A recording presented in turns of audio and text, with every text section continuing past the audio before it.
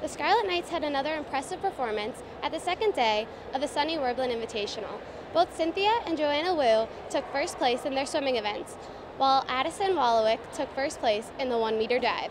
We're on the track of improvement, and that's what we're looking for. All these earlier meets, they're really great for us to see how we're translating the things from workouts into competition. Well, for my mindset today, it was obviously continuing from what we did last night. Want to keep the momentum going, want to keep the strategies in place and make sure that even if we're tired or when our legs are gone, we just want to make sure that our strategies are working and that we're doing everything right as what our coach is telling us to do.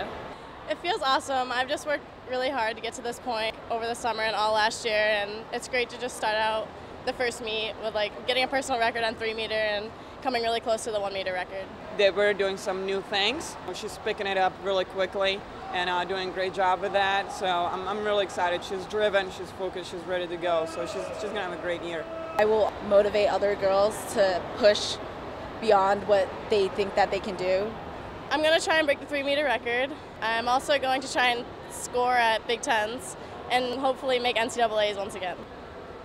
The Scarlet Knights will continue their Big Ten aspirations next week when they swim again at home against the Wagner Seahawks, who are big competition in the Northeast Conference. Reporting from Rutgers Aquatic Center, I'm Courtney DuPont.